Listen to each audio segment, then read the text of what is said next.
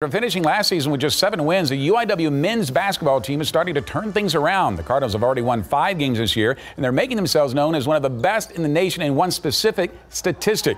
KSAT 12's Andrew Seeley has more.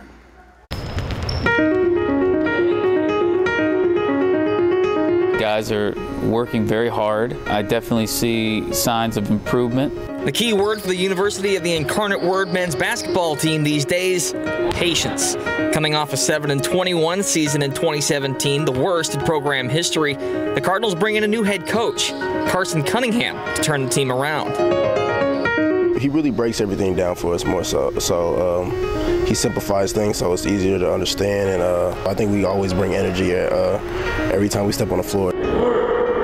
The biggest challenge is a lack of experience. 12 of the 15 players on the roster are underclassmen, 4 sophomores and 8 freshmen. The Coach Cunningham has faced and met this challenge before. In his previous position as head coach of Carroll College, Cunningham improved a squad from a 2-win season to a perennial NAIA contender in just 5 years.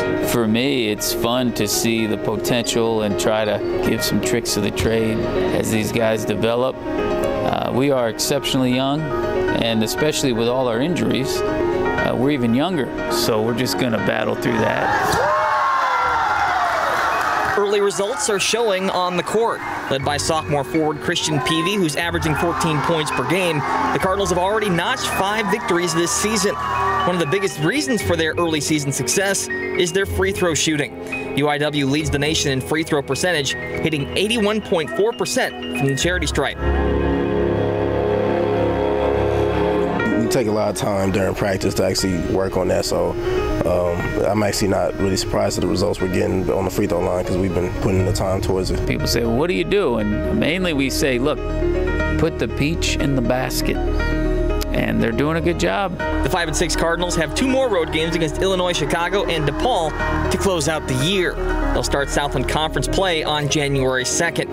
There's sure to be plenty of growing pains ahead for this young squad. But Coach Cunningham is staying positive. You got to enjoy that process. I believe Joel Embiid is trying to trademark the process. But we're in the middle of it, and I think the guys are willing learners. I'm excited to see what we can do.